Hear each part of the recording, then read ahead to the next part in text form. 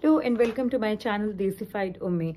So in this video, I will be guiding you that how you can write your research proposal for all the PhD candidates out there and for all the masters in research programs who also require to submit a research proposal. So before starting this video, I would like to request all of you to please subscribe to my channel and give this video a thumbs up.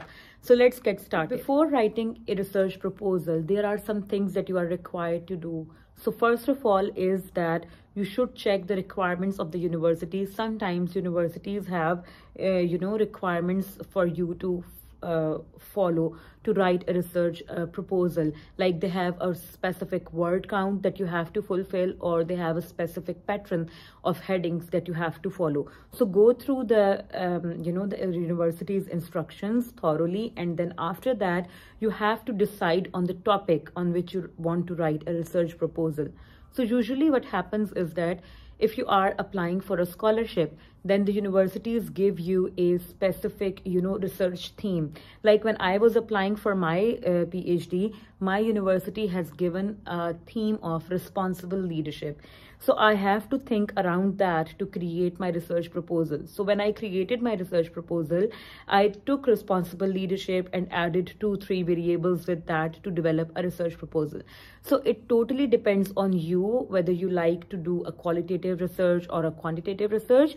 But I would suggest that you do something which is your strong area. Like mine was quantitative research. So I just remained in my strong zone and added variables to that, because you don't have to just write a research proposal, you have to justify it in the interview. So which is a big part of a university deciding on your application. So it's not something that you will just write on the paper and it will remain there. You have to justify each and everything that you have written in the proposal in your admission interview. So be very, mindful of that and write everything that you can explain to them and of which you can take responsibility. So when you have decided on the topic, whatever topic it is, then you would start writing your research proposal. So a research proposal in UK universities is normally around 3,000 words that they would require you to write 3,000 words. And the things which are added in a research proposal are basically 3 main chapters. So I would explain to you just in a little bit that how you can write your chapters. Research proposal would include, first of all, your title, the topic which you have decided to write your proposal on. So that would be your title, and after that you would have your introduction, your literature review, and your methodological framework. So these are the 3 main chapters in your research proposal, but these are, very brief. They are very short in terms of what we write usually in any research project. So in 3,000 words, you have to manage these 3 key areas of your research proposal. So first of all is introduction. So in the introduction, you don't have to add many headings if you are not required to do as per the university's instruction. Like mine university, GCU, haven't asked me to write any more headings in that, or they haven't given me a very specific format to follow. So I just started with giving a heading of introduction, and then I explained that why this research is important, what is the rationale of doing it, why I am choosing these variables, how all of them can relate. You provide a lot of referencing and arguments, and critically evaluate your choices of variables or why you are doing certain thing. So I have explained all of that, and then at the end I have given my aims and objectives. So there is just one subheading in the introduction chapter, which is aims and objectives. So after the aim and objective you explain, you would go to the next chapter, which is literature review.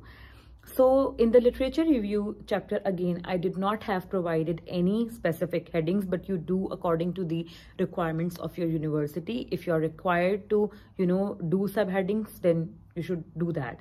So I just wrote 3 big paragraphs about each one of my chosen variables. I started with the independent one, and then I followed by the dependent variables. And at the end of the literature review section, I have given a subheading of theoretical framework, in which I have given a diagram of my framework and my hypothesis. So that was my literature review. And after the literature review, you would go to the methodological framework chapter. So this is very important, because you would consider each and everything and give them an overview that how you are planning to conduct this research.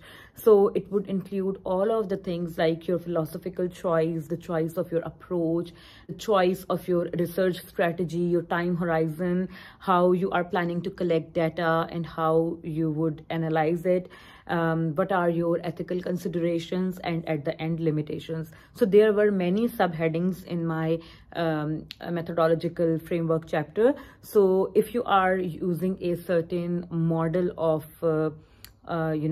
theoretical framework explanation, you can just follow the headings in that model. Like I have used the research onion model for my explanation. So I have used all of the headings in that model to explain my research choices.